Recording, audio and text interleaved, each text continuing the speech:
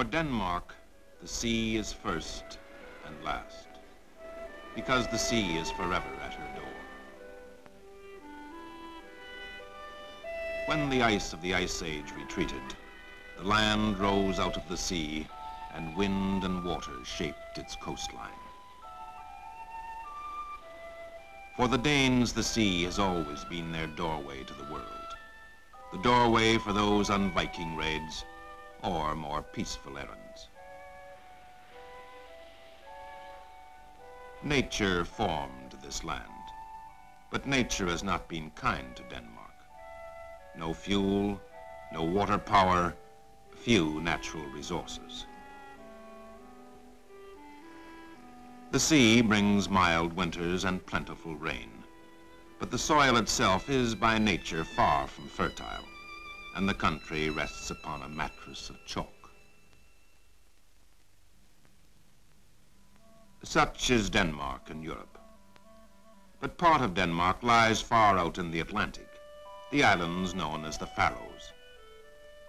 Further out still is that other Denmark, which is the great plateau of rock and ice called Greenland. But there in Europe, close to neighboring Norway and Sweden, is the Danish homeland, some 500 green and friendly islands and the long peninsula of Jutland.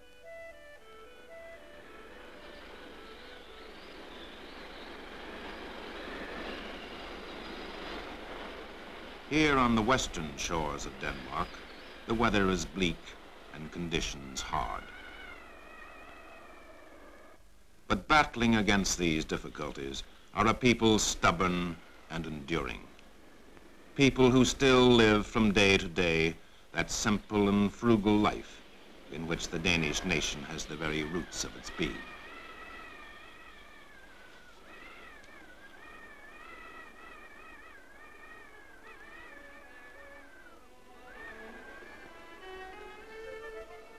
Further to the east, nature is kinder and the soil more fertile. Here, life is easier, and in its beauty, the country reflects its well-being.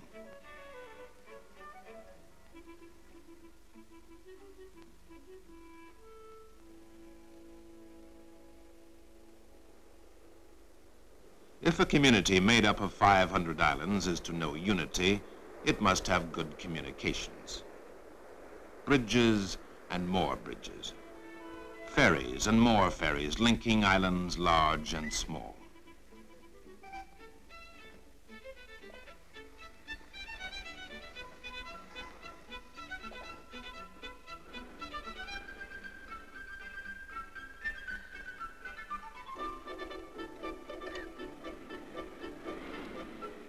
The waters around the Danish islands are alive with ferry boats, some large enough only for a few people and their farm produce, others capable of taking the heaviest forms of transport.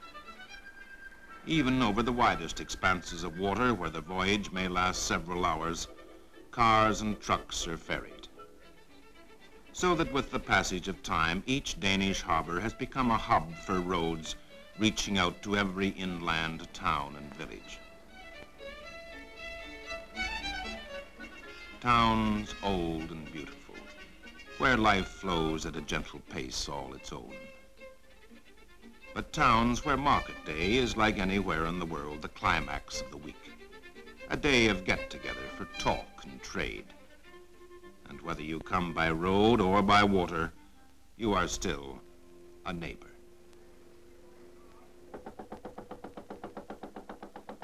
For most of the cities of Denmark have grown up around the water.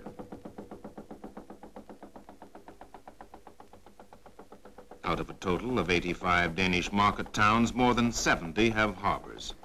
Aalborg and Frederikshavn, Svendborg, Horsens, Esbjerg, and Korsør, and each is a center of communication.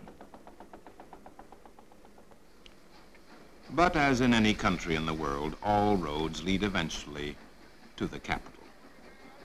So the greater part of the train, road, and ferry traffic moves toward the largest of Denmark's homeland islands, one linked with the south by the Storströms Bridge, the longest in Europe, a bridge taking lorries and trains side by side.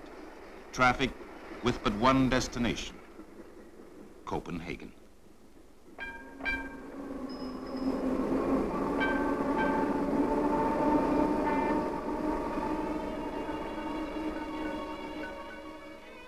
Out of a total population of 4 million Danes, 1 million live in Copenhagen.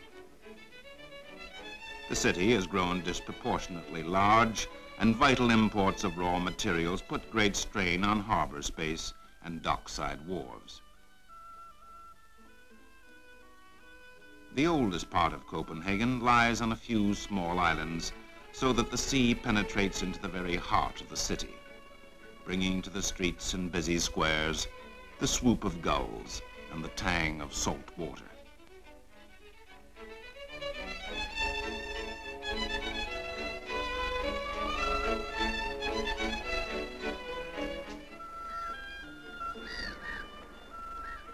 Even the king's residence lies in sight of the busy port and its teeming life.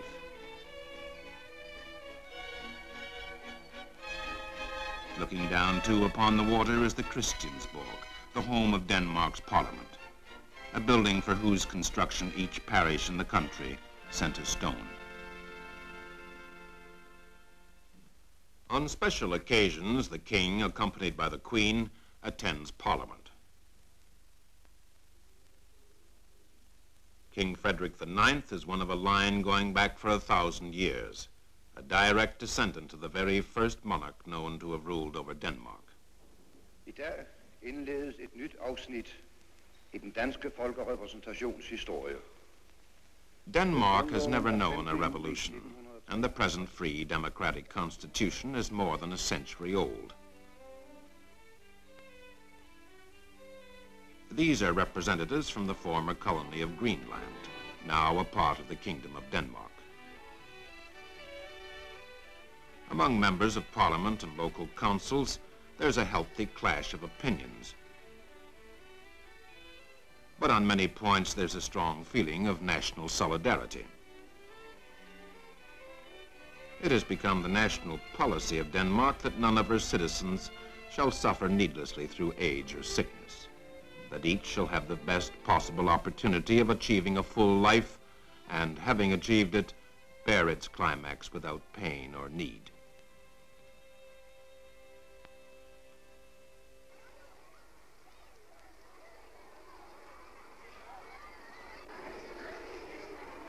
Keystone of these social services is primary education, compulsory for all citizens since 1814.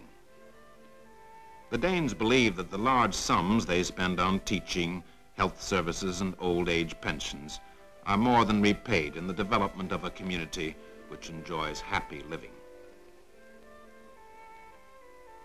In its drive for better health, Denmark has taken up arms, especially in the battle against tuberculosis, and today that scourge has been all but mastered.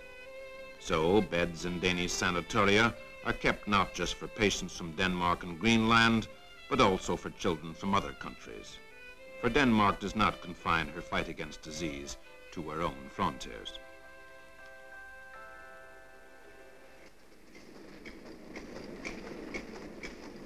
Vitamin products, penicillin, insulin, and many kinds of serums and vaccines. All these are part and parcel of Denmark's contribution to world health.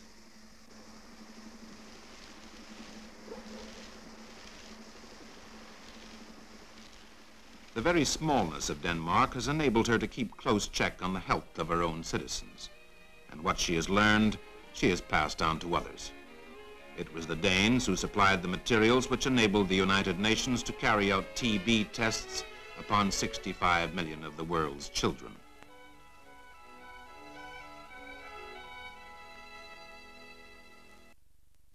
The battle against tuberculosis was really won when the disease was stamped out among Denmark's livestock by the vaccination of all dairy cows.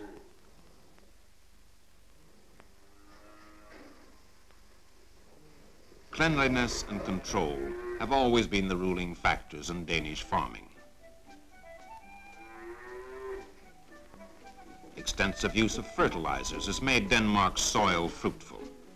Devoted care and attention to quality have made the country's dairy produce famous throughout the world.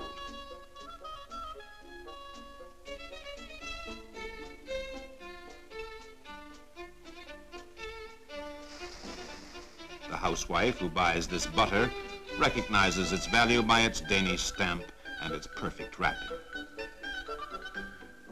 Small though Denmark is, only 2 countries in the world export more cheese than she does.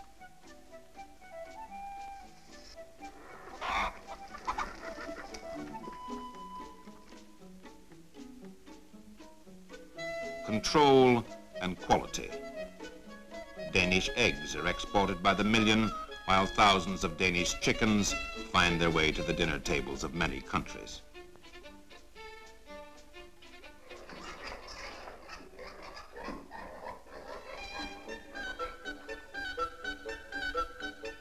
A Danish stamp on a ham or a carcass is a mark of quality and an amazing uniformity.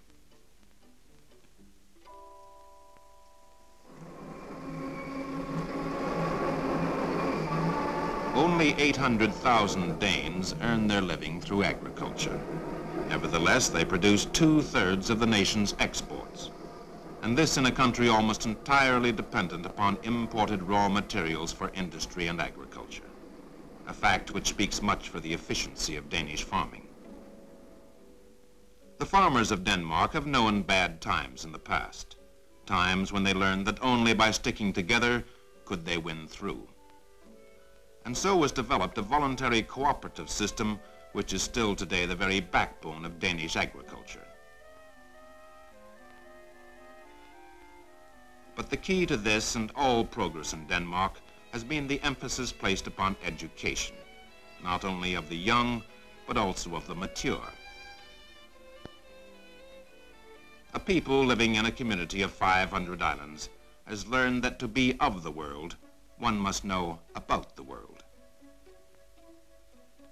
To a Dane, reading is one of the great occupations of life, whether the library be in his own town or village, or floats across the water for him to make his choice.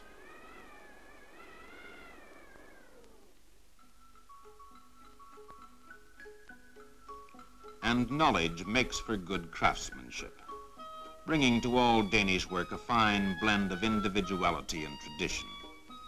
Here, good design combines the best of both worlds, the world of today and that of yesterday.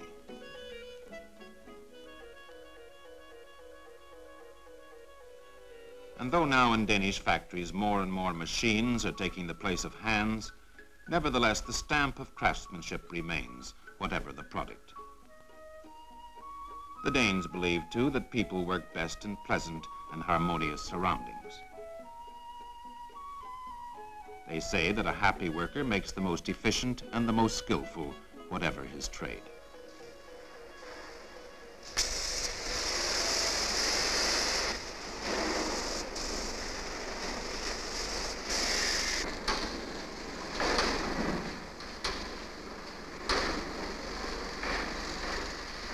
The building of wooden ships was once the basis of the Viking conquests. And though today most materials for ship construction have to be imported, the Danish merchant navy, chartered by nations all over the world, is thriving and prosperous.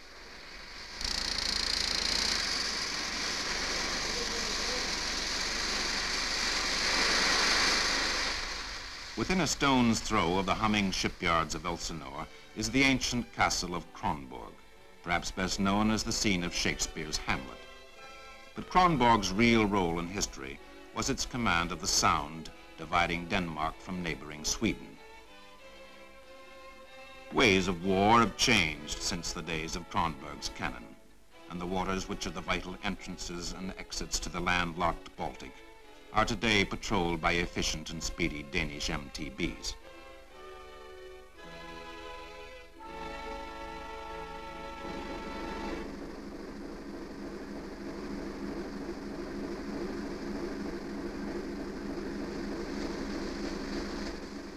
The defense task of these naval forces is a responsible one, for Denmark has a coastline nearly 3 times as long as that of France.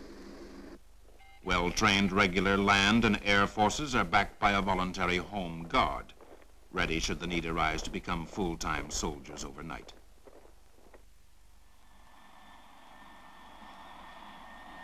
Denmark believes that she has much that is worth defending. And like her partners in the 15-nation Atlantic community, she believes too that a nation's idea of living is its own affair. A flag flown in Denmark. Well, generally, that just means we're at home. And a fine Sunday means family allotments and summer houses. Leisure for a Dane is being near the soil or near the sea. And in Denmark, the sea is never very far away.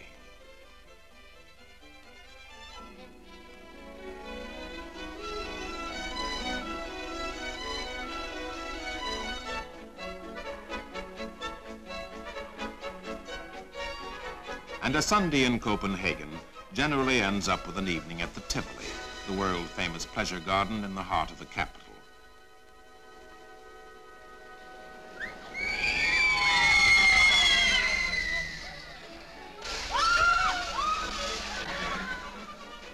Here, the maxim of Danish life finds practical expression. For in the Tivoli, each can enjoy his pleasure in his own way, and yet leave room for others to do the same, however different. And the Tivoli offers the widest possible choice.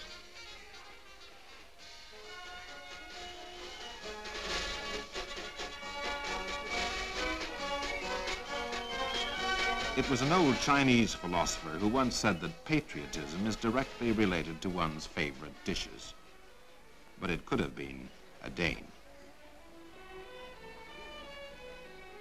Good living and appreciation of good living. This is the Danish way.